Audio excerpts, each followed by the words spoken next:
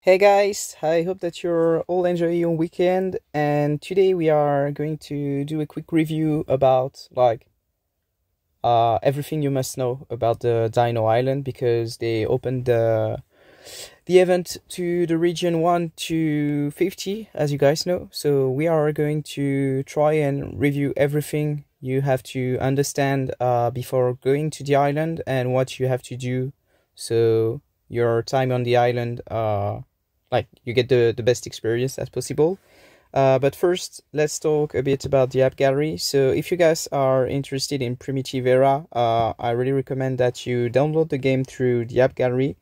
It's basically like the Play Store or the Apple Store, and you search for the game, you download it, and if you're a beginner, or maybe you're not a beginner but you just want to use the app gallery because there are a lot of advantages to having it, and this is the first one. Like, when you download the game through their store, you can get this exclusive gift card. You just have to click on claim and you will obtain the Fuel Breeze wood and some speed up. So it's a nice little gift, welcome gift, if I must say.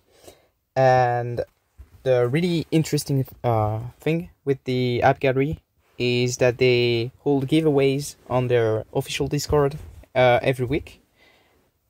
And for example, this week, as you can see, this is their Discord. So you will find all the information, like the link to join their Discord and how to participate in the events. So it basically happened on their Discord. So you just go to the giveaway section. If you want, you can also watch the influencer videos or whatever. Maybe you're playing some other games and they also have campaigns and stuff like that for the game. So it's really nice Discord. And yeah, about Primitive Era. So this week, let me scroll a bit. This is all the participants for the giveaway. As you can see, people really like it. So this week, it's a 15 euros giveaway. So honestly, it's pretty insane. If you're a free-to-play player, 15 euros can get you the weekly RVR pack to get figs and 50% increase in points for I was doing the math, so yeah, almost a year actually. So maybe you're a free-to-play player and you will win this event. This can basically give you the pack for free for almost a year. And this pack is really insane. So all you have to do is explained, and it's written like, please send a screenshot here and do not reply this message in other channel or in PM. So you basically have to take a screenshot of your chief hole, post it there, and 2 winners will be selected by the end of on June 26th. So if you guys are interested in participating, I participated myself right here. Just join the Discord and post a picture of your chief hole, and that's it, guys. You can win 50 euros just like that. So pretty cool. But so yeah, if you're interested, all the details down below in the description, or hit me up on Discord, or just join their Discord and ask there. People will always help you. But for now, let's get back into the Dino Island. And so, for the people that just unlocked, if I must say, the Dino Island, the region 1 to 50, you will not have this timer right here. You will have like 20 days or something like that. It's basically the preview period. So once this is over, the registration period, oh yeah, I said it right the first time. Yeah, I didn't train it, but I know that a lot of people laughed when they saw my last video, and I struggle with this word. So here we go, I got it right this time. So yeah, once this period starts, you will be able to register your clan. There will be a little button right here.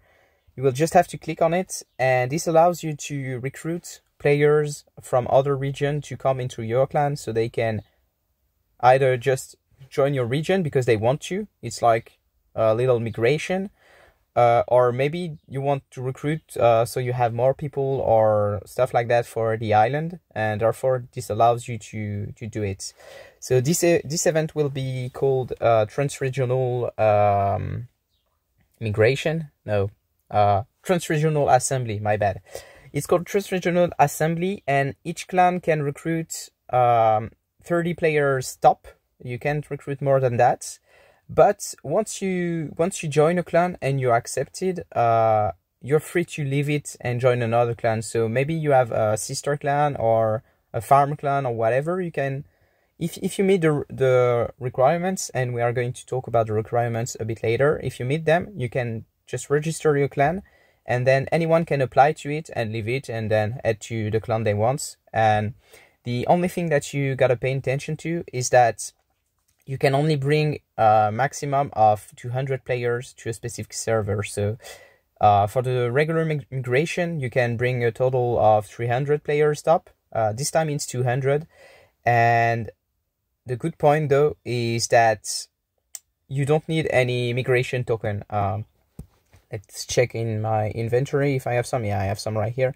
It doesn't cost or consume any region migration token. So you can basically go to another server for free, another region. So to register your clan and bring some people over to your region or in your clan, there are a few things that you have to know, and yeah, it's right here. So it's available for anyone to see. You just have to click on the information button, but I know that some people don't bother to look for it, or I don't know, whatever. So the clan must have a minimum of 50 members, with at least 50 unique members logging in within the last 3 days, and 35 members unlocking T8 or above warriors to be eligible for season sign up. Note that only R4 and 5 can sign up, and only R5 can cancel the registration, and also only R5 can accept the players that apply to the Transregional Assembly. What else? Once the clan has successfully signed up, all its members will also be automatically registered for the season. Members can leave the clan during the registration period, but cannot leave on the last day. And yeah, that's where some of us got tricked during the first one for region 1 to 16. But we'll go over it a bit later. So the registration can be cancelled in the registration period, but cannot be cancelled manually on the last day. R5 can only withdraw from the clan after transferring their position to another member. And if the clan fails to meet blah blah blah blah blah blah, honestly, you can find it in game. Don't hesitate to click and read it all. But I'm gonna sum up for you. So the little trick is that registration lasts 7 days, but on the last day you can't migrate anymore. So if you're in a clan and you won't be able to leave it. So if you want to move to another region, you have to do it in the first 6 days. Okay, past that you're fucked. Another thing, but I made a video on the Transregional Assembly, so I assume that most people are aware of it by now. But if not, maybe you missed it. The link to the Transregional Assembly video will be down below in the description. So if you haven't checked it, go ahead. And yeah, the thing is, if you move to another region, you won't be able to come back to your original one once the island is over. So when you move for good. You're never coming back unless there is another migration and you want to move at the time.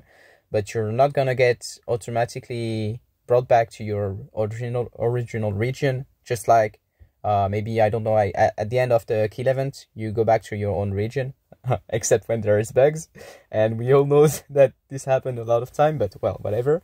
So yeah, this time you're never coming back unless there is a migration, so keep that in mind if you want to move. And also about the troop tier. You need 35 members with T8 or above unlocked. It's one troop type. You don't have to have like cavalry, infantry, and cavalry and archer. My bad. T8. You only need one of them. So don't go and start upgrading all troop types and whatever. Be smart, guys. Focus on one troop type until C10. I know it's a long shot, but it's because it's a long shot that you don't have to work on too many things. Otherwise, you will just fall behind because the gap between T9 and T10 is just so big. Anyway, not the subject. So that's about the registration. If you still have questions after watching the video, maybe I forgot something or whatever, hit me up in the comment as always. I'll be happy to answer, or on my Discord. Now, we'll talk about the matchmaking. So this part is a little bit tricky because once again, it's a 4 days period, but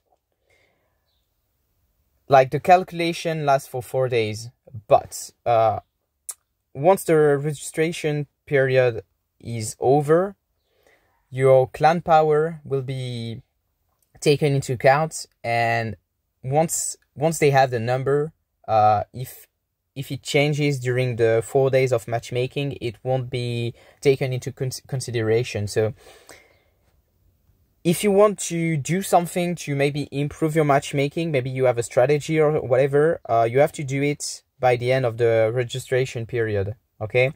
A little warning, because I can see people having fancy ideas already, and I think it's time for a disclaimer, okay? So, clan power ranking. As you can see, this is my island, okay? The first clan with the highest power has 7G power, so, and the last one has it's not G, it's million, yeah, okay, so 7 million, and the other one has 3 million. So the power doesn't do everything. It's not what will matters the most. And as a matter of fact, if you take PH1 for example, before the island starts, before the matchmaking, they reduced their power, they removed their statues, they killed a lot of troops to have all their members below 50 million powers. And look at where they are.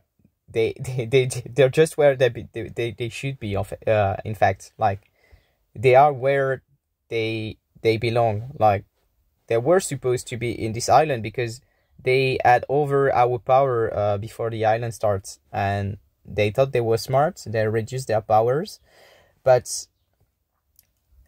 it's not only based on power. As a matter of fact, it takes into account your troop tiers, the amount of troops you have. Yes, that is right. And the power is mainly decided by your troop amount, but this is really not what's the most important in the calculation. And what's more important is like your hero power, your statues power, your chief old level. Like, just to show you guys, like everything right here, like all these stats, they're all taken into account. They don't just like take the total power like they used to do for the Atlantis. So your warrior power, even though it's the thing that impact the most, your total power, as you can see, it's like 75% of my power, and yet we still got matched against PH1, who reduced a lot their power. So all the other things right here have much more impact over the matchmaking than the warrior's power, and reducing like removing your statues will not actually drop the statue power and stuff like that. So honestly, don't try and trick the system, because there are some ways to do so, but it's not gonna be that important that it will like give you a really unfair matchmaking, or rather fair for you but unfair to the others. So yeah, if you want to try, go ahead, kill your troops, do whatever you want. But yeah, we have live footage right here of how, like, the results. They basically went from 7G to 3.5, and they still got matched up against us. Whatever. So we talked about that.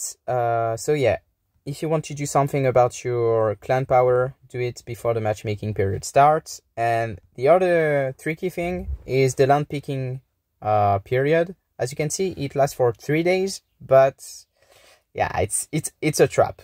Once matchmaking ends, right here at reset, you will be able to pick your land, be online at reset, or at least if you want a good starting area. I made a video about the areas.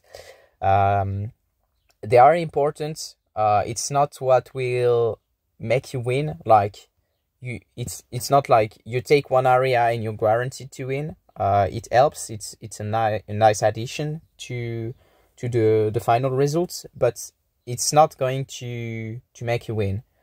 But maybe you have some allies, maybe you have some plan, maybe whatever, and therefore you want to pick an area depending on like your plans, your allies, or whatever. On my island we didn't get this chance because it was all buggy, but whatever. If you want to pick the right land, be there at reset and spam click, because it's first come first served. All right, so if you want specific area, be there. Now about this, I'll put the link to the area selection advice that I made. Some people maybe they won't agree to it, but well, that's my opinion. Do whatever you want with it, as always. Then you have the competition period that starts, and that's where I'm at the moment.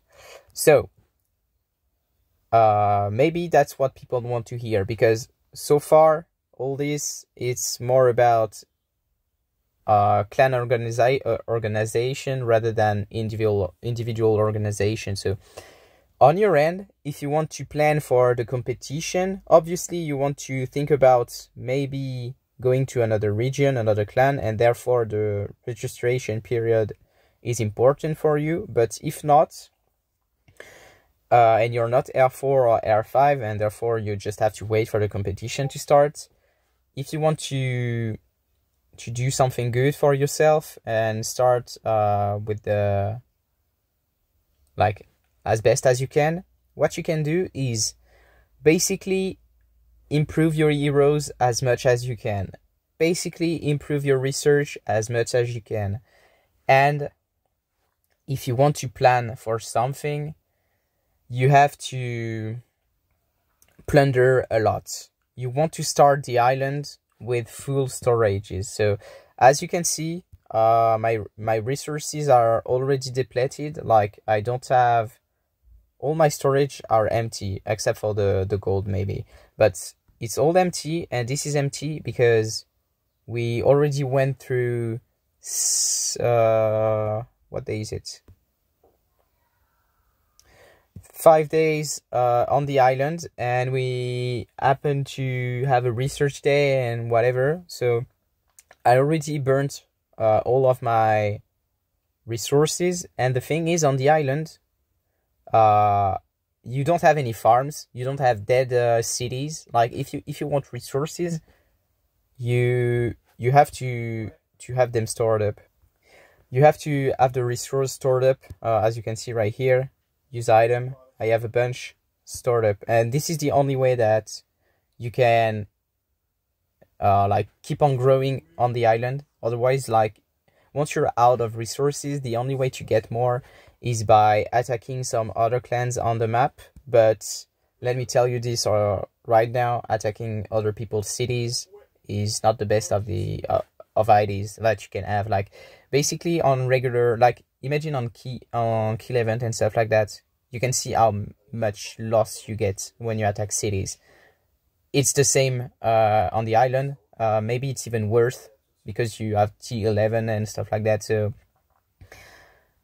generally speaking, you can have buffs by holding fortlets and stuff like that. So the gap between powers can be really huge. Another thing as well is that if you attack someone in their own area, their starting area, you got debuffs and stuff like that. So overall, you are very unlikely to attack cities and therefore earn resources through that. So You will probably earn resources through pony cares, like the weekly event, like this, but it's not much. You will also get resources by opening up area chest and stuff like that, but overall you're not gonna get much resources. So you want to start the island with as many resources as possible, and what you want to have a lot as well is teleportation, advanced relocation, because as you can see on your starting region, it doesn't cost a thing, but later on you will want to go through maybe the neutral area right here, maybe you will want to invade someone right here, or maybe you just want to go to the clash area, and then it will cost teleportation to move. So you want to have a lot of them stored up, and you want to have a lot of healing speed up and training speed up as well. You're mainly going to use the island troops because they are stronger. It's T11 or T10, but you're also going to go through your own troops, and you want to be able to heal them up. You want to be able to speed them up.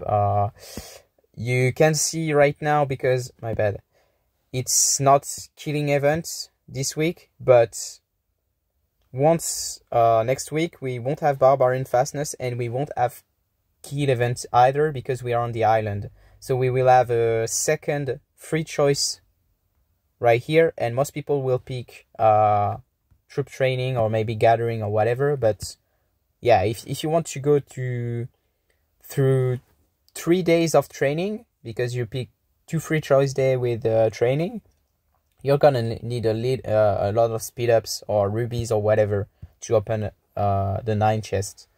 There are a few techniques. I'm gonna actually do a video on how to succeed at training troops for 3 days straight. But yeah, overall you want a lot of speed ups and teleportation and stuff like that. So that's about it. If you want to plan as best as you can, fill your storage before you go to the islands, and have as much things as I mentioned.